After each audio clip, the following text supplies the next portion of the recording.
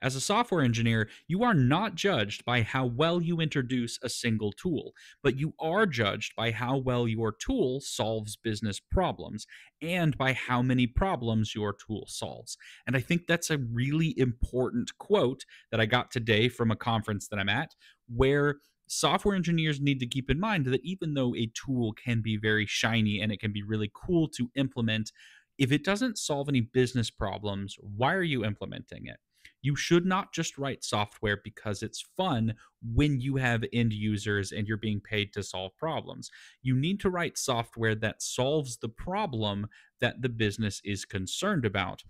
or you're going to be judged harshly for it. And as someone who writes his own software for other users, for you guys on the internet, with my app coming out at the end of the week, I have to think very carefully about the software features that I implement. Because if the feature that I implement doesn't solve a problem that you guys are facing or that I'm facing because I also use my software, then it's not a feature worth having and I shouldn't be wasting time on it.